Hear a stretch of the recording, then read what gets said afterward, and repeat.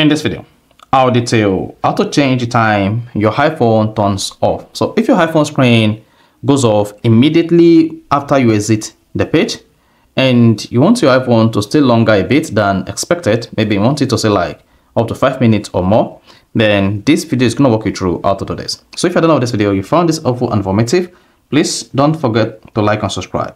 Now, to change the time your iPhone screen turns off, all you just need to do is go to your iPhone settings, and then on the settings page, you want to scroll down, click on display and brightness. Under display and brightness, scroll down and locate auto lock, then click on auto lock.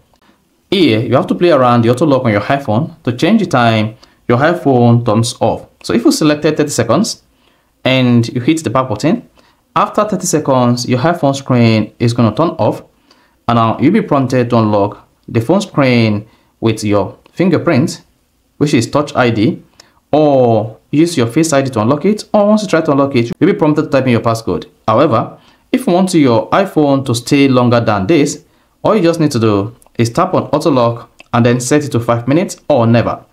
If you choose this to never, your iPhone screen will stay longer than expected, and if you set 5 minutes, after 5 minutes, your iPhone screen will turn off. So that is basically how to change the time your iPhone turns off. So if you found this helpful and informative, please don't forget to like and subscribe.